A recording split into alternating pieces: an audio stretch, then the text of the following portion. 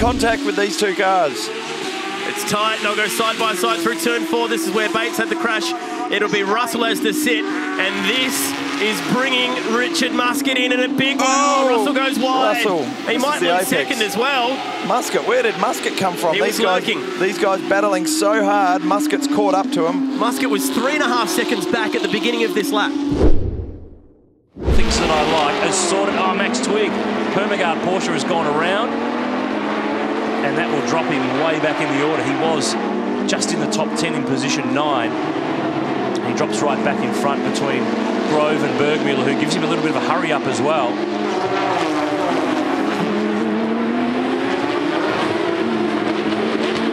So Max is definitely looking to get back to where he was pretty quickly, and he's got a reasonable amount of speed here. We've only ever had 71, so he's really got the full set, but he won't be able to stop Max Twigg from sneaking down the inside. A little rub on the way through too.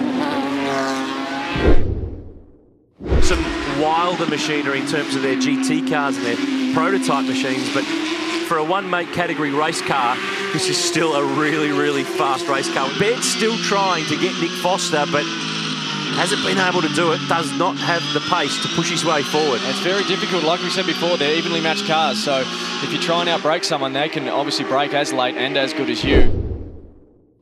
Reminded us of at the start of this race, he's got the best tyre quality in the field, and he couldn't get off the final corner to put himself in a position to get down the inside of Steve Richards. Alex Davison on the previous lap was a 14.91, 1/100th of a second. This is the move from Steve Richards. He just capitalised on a little mistake from Foster. Of the year, and in fact, he's one of 4. This is tight. Heimgartner and Foster, the young blokes, arguing over a bit of real estate.